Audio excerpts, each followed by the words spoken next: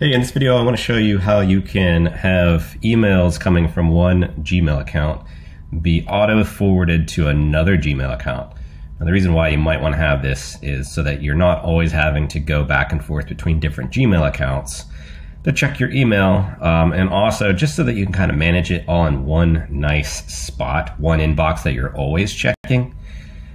So here's what I'm going to do. So I'm in this Infinity M group, this Infinity Marketing group inbox, and I'm going to forward that over to my main inbox. So this is a client that I work for, that I work on stuff for them.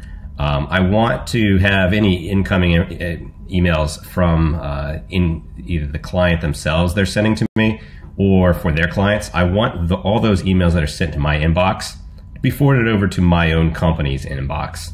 So what I'm going to do here is, once you're in Gmail, up here you're going to click on this little gear symbol, go to settings, and then you're going to click on see all settings.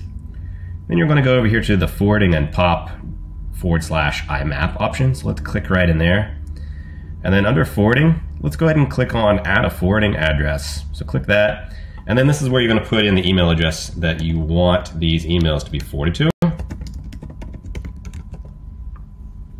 And I'm going to go ahead and hit next here. And then on this little tab, that this window that opened up here, I just need to go ahead and click on proceed. And then as you can see right here, there's a little pop-up that shows up and says a confirmation code has been sent to that email address, my company's email address, to verify permission. Now, the reason for this is Google is being safe. They want to make sure that you're not actually forwarding emails to the wrong email address. So I've got to go log into my other Gmail account, which I have open in another tab. I'm going to go ahead and log in there and then just confirm. I'll go ahead and click OK here for right now.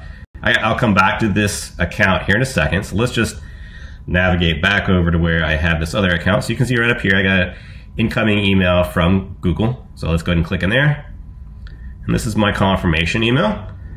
There's a link right in here. I'm just going to go ahead and click on this, and this will confirm. Otherwise, they give me a confirmation code that I could copy and go back to that other account and then input that confirmation code. You only need to do one or the other. I'm just going to go ahead and click right here directly through this link right here. And then I just got to click on please confirm forwarding email from C. McCoy at Infinity M Group to Chris at mobilefunnels.co. So let's go ahead and confirm that. So that's been confirmed. And then I could go ahead and delete this. Now, if I wanted to, in Google, I could set up a folder over here and then have any of the forwarded emails that are coming in from this C. McCoy at Infinity M Group email. I can have all those go into a particular folder, which I might put it like in a clients folder or forwarded emails folder or something like that, based upon whatever makes the most sense for me. I'm not going to do that in this video, but what I'm going to do here is I'm just going to go ahead and delete this and then go back over to my C. McCoy at Infinity M Group inbox, and then we're just going to go ahead and refresh this because now it's already been confirmed.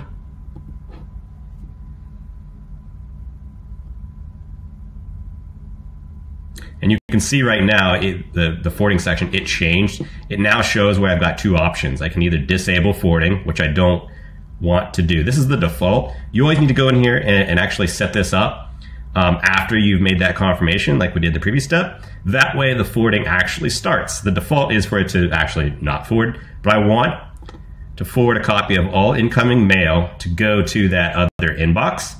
And then I can, if I wanted to, I could keep the original email that's sent to this inbox here, to this C. McCoy at Infinity M Group inbox. I could keep it in my inbox over here. It's probably a good idea just for record keeping purposes, just in case something needs to be found later, or if you want to come back to this inbox and respond directly from this inbox, you can. You could also, you got a couple other options. You could mark it as read. You can archive it, or you can completely delete it. I wouldn't delete it. I would want to keep a copy. So you can either archive it or keep it. I'm just going to go ahead and click on keep it. And then after you've checked the radio button here for forward copy, I'm going to go ahead and click on save changes. You got to make sure that you do this. Otherwise, if I refresh the page or if I left this page entirely, it's going to default back to that disable. So let's go ahead and click on save changes. And so now if someone sends an email to cmccoy@Infinity Group, there's going to be a copy left out here, but also that's going to go over to my other email. So let's go ahead and test that out really real quick. So from this inbox, I'm just going to go ahead and click, and we'll just send an email to myself here. So, all right, and then we'll just call this forwarding video for YouTube. Hey, Chris, let me know if you got this.